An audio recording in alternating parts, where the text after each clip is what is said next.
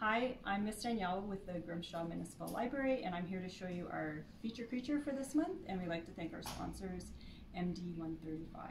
So this month we're going to make an anglerfish, and in your kits you're going to find this little packet that has some white thread to sew on your little sequence eyeball, a magnet, a needle, and a bead that actually has glow-in-the-dark paint on it. So if you charge it with some light, then it'll glow.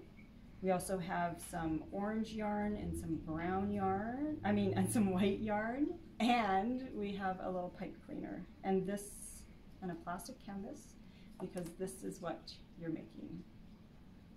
And then on the back, you're gonna glue the magnet. And you can put it on your fridge or your locker. Oh, and you're gonna also have this instructional pattern sheet. Yes. And you're going to have this, which has a word search on the back. And I just wanted to tell you that an anglerfish can get 1 to 3 feet long and up to 100 pounds, which is super heavy. And they taste like lobster. And the thing that makes them special is they have an eske on top of their head that comes out of their dorsal fin, and when they want to catch prey or find a mate, they throw their little antenna out like this, and they let their bead or their light glow, and it attracts food or a mate, which is kind of cool. So I'm going to show you just how to do a counted canvas, plastic canvas. So we're gonna start right here, and we're gonna count in 1, 2, 3, and up 3, and then this will be where we go. So we're gonna 1, 2, 3, 4, 1, 2, 3, and that's my start. Okay, so it's the holes. So we're gonna go up 1, 2, 3, and we're gonna go in 3, right? 1, 2, 3, and then start on the 4th. Yep.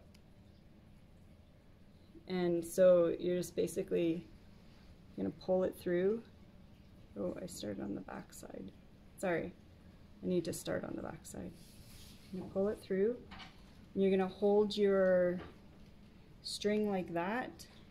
Because you don't want to have a knot in it, you just want to hold that in there and then use the rest of the stitches to hold it in place. And then you're going to go up like that. And then when you go back through the back again for your second stitch, you catch this tail like that. And that helps anchor. Oh, I missed my spot. Dang. Sorry. It's hard to do it from the back to the front. Okay, so I'm just going to do a few stitches here. You just count over the number of squares there are.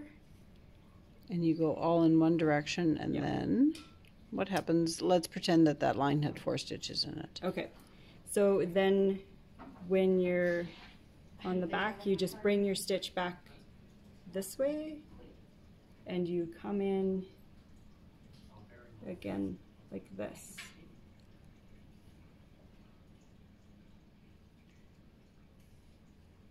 So basically you just pulled the whole thread across, and then you're stitching the same way. And then when you're ready to finish, it's not as easy to do it from the back. When you're ready to finish, you're just gonna take, sorry, I gotta do one more stitch here so I can show you. Okay, we're finished. So then you're gonna take your thread and your needle, and you're going to run it back through one of your lines of stitches. Without going through to the front of the canvas, so it's hidden from the front. So it looks like that, and then you just cut it off. And you don't have to tie knots or anything, and it holds just like that. And it stays nice and tidy. Yeah, so when you finish... Sorry, we just had to pause for a minute. So when you're finished, if you want to send us a picture of your anglerfish and where you've stuck it, we would love for you to send us a picture to the library. hope you guys enjoy your anglerfish. Have a great day. Bye.